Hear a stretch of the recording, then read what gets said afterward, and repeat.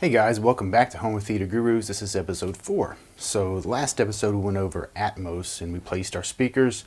And this episode I said we were going to go over down-firing Atmos speakers, in-ceiling down-firing speakers. But before we do that, we need to kind of hit on what makes a speaker, measurements-wise, what makes a speaker a good speaker versus a bad speaker.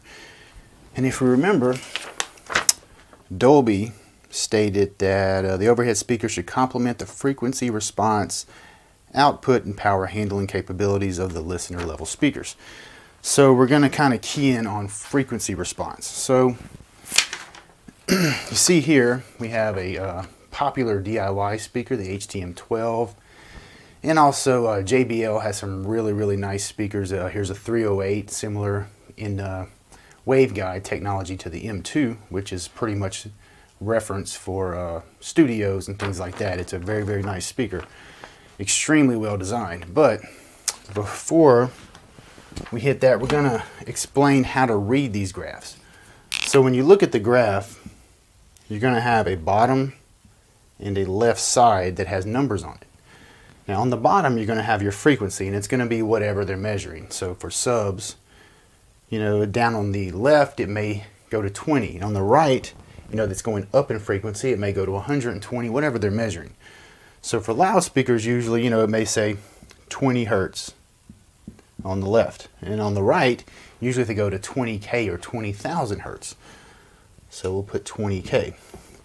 And between those 2 points, you're going to have lines that are drawn. Sometimes they're an octave apart, but anyway, so that's going to be our frequency response, left to right. Remember, as you go right, you're going higher in frequency. Now on this side over here, you're going to have your output, or your sound pressure level. So it's not really too important how loud that is. What's important is how linear it is. Let's say measurement, let's see with this HTM12 here. So it was measured around, say, 73 dB. So it's got 70, 75. Now these are 5 dB increments, which is pretty standard. Sometimes you may see a speaker and it'll have 10 dB increments. Now if that happens, what they're doing is panning out. And so they're making the little squiggly lines look smoother. So that's kind of a red flag. If they're shown in 10 dB increments, you really want to see 5, because it really zooms in so you can see what's going on.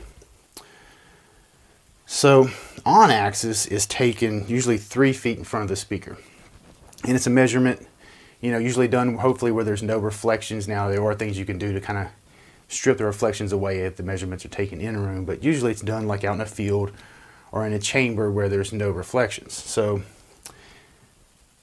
3 feet in front of the speaker, you're going to have your whatever their target is, like whatever, however they design the speaker. Usually it's going to be flat. Sometimes a manufacturer will kind of have their own sound. They may have a little more bloated bass, or a little more emphasis on the bass, or, you know, somewhere else in the frequency response. You know, that's okay. That's as long as they're hitting their target and their response is smooth. So let's say they're going for linear or a flat response. Okay, and that's pretty much what this HTM12, you know, if you look at it, it's pretty darn flat, so it's an accurate speaker. So you're going to hear like a 20 hertz to 20K plus or minus 3 dB. Now what that means is whatever their target was, whether it was flat or maybe their target had a little hump here, you know, in the bass area, that plus or minus means that they don't deviate more than plus 3 dB up, and then the minus is down 3 dB. So it gives them a window. So they're basically saying that for that entire frequency response, they're staying in that window. Now if they say that it's plus or minus 3 dB for 40 hertz, that means around 40 hertz they began losing output, and they lost, you know, it was falling down. The same thing on the upper end. If they only made it to 18K, that means past that they were dropping. So it kind of gives you an idea of the frequency response of the speaker. Now what you don't want to see is, say like this is their target, and so kind of rolls off, and that's normal for it to roll off in the bass, you know, around the tuning frequency for it's sealed, you know, where it's going to roll off. If the speaker, it's going to kind of do this kind of number here. If there's a large drop, even if this is still 3 dB, that's a little more than 3. Let's say it drops down to the 3 dB point and then goes back up to the plus 3 dB point. All of a sudden you've got a 6 dB swing. See, that's not really good. It's okay for them to kind of fluctuate back and forth a little bit, but you want to you want as small of swings as possible, because you will hear 3 dB and especially 6 dB. Now, room correction can fix those for one spot, but if you remember, when you're doing room correction, it's around a bubble around your main listening position.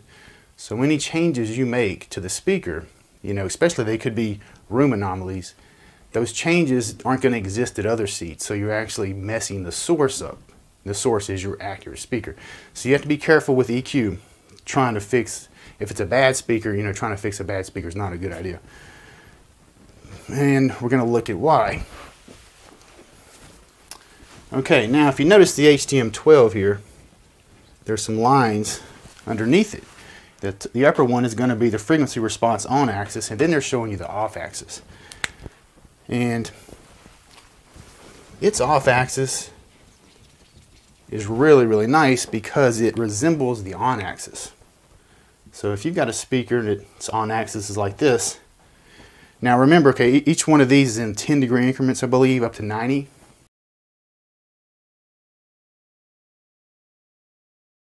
Now if you notice the bass frequencies, or the lower the frequency goes, our energy kind of doesn't get lost. We don't lose a lot of energy, even off axis. We lose some, but not compared to the frequencies as you go higher. And the reason is because they're larger. So the larger the frequency, you can afford to go off axis and it's not going to affect it as much. But those upper frequencies really take a dive as you go off axis. So the goal off axis is to resemble the on axis. So as you go off axis, your upper frequencies are slowly going to taper down. You're going to start to lose them, but you want them to resemble the on axis. So those are going to be your room reflections. If you're aimed straight ahead, the off axis, they're going to be hitting the walls of the rooms, and you're going to get a lot of sound from the room itself. And this is where room treatments come in. Some of those reflections are good, especially with good off axis, like this HTM12. You wouldn't really want to absorb those, reflections in some places, because you can use them to make the sound bigger, make the room sound bigger. But if we had a speaker where the off axis didn't resemble the on axis, and it starts to drop, then it goes over it's just all over the place. It doesn't look anything like the on axis. That's not good. Okay, this speaker would sound harsh because those off axis reflections don't resemble the on axis, so it sounds like a different speaker, and the reflections are going to negatively influence each other, and it's just not going to sound good. That would be a speaker where you don't have an option but to absorb all the reflections. But then another issue is people sitting off axis, they're still hearing something different, because the response they're hearing is not what you're hearing on axis. So that would be an example of a poorly designed speaker. Speakers that maybe some people think are harsh, you need to look at this, because even though, everyone says you have to hear a speaker to really, demo it and know what it sounds like. You can't go by graphs. Well, you can, and you need to, because you're spending your money on this stuff. So you need to learn how to tell if a speaker, is something you need to put your money invest into. Because while it might sound good in a demo room where you're sitting in one seat, and they've got you placed on axis and the room is all absorption, they can hide a lot. And then you get it home and these off axis, that poor off axis is bouncing off the walls and it sounds harsh and you're just not happy with it. If you look and ask for this information, you can save yourself a lot of grief. There's a YouTube video by Floyd Toole, and it's about sound reproduction in a room. And I believe he takes the JBL 308, which has excellent on and off axis, and he puts it against some very, very expensive speakers. And in the sighted test, it doesn't score as well, because the placebo effect, whether or not we want to admit it, it is a huge factor. When you see a really nice furniture grade speaker that's just beautiful, you expect it to sound as good as it looks. So it didn't do as well in the sighted test. But in the blind test, I mean, it held its own with, and beat some of these very, very, very expensive speakers. And he proves that this works. Having good on and off axis, if you can get that off axis to really resemble the on axis and have excellent, characteristics, measuring, when you measure it, you can use that information and it will, every time, those speakers are going to score extremely high in blind test. It's not something that's just made up. So use this information because it's your money and you don't want to spend it poorly. That doesn't mean don't demo speakers, because like I said, manufacturers will throw in their own little spice on top, a little bloated bass for a little more kick, and that's okay. But you want to see the off axis to make sure that it's more than just a pretty speaker, that it's got nice responses. So that's going to be how you determine a well-designed speaker versus a speaker that maybe isn't so well designed, that maybe you don't want to put your money into. So don't want to offend anyone who, a lot of people are, you can't go by that, listen, forget about the specs and the measurements, but they are important and you can use those. Those are a very, very valuable tool.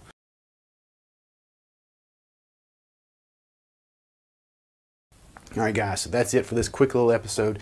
Next episode, we're going to go into down-firing speakers and the pros and cons of using them versus something that you can aim at the main listening position. Some of you probably already have an idea where this is going based on this information here. All right, guys, I'll see y'all next time. Thanks.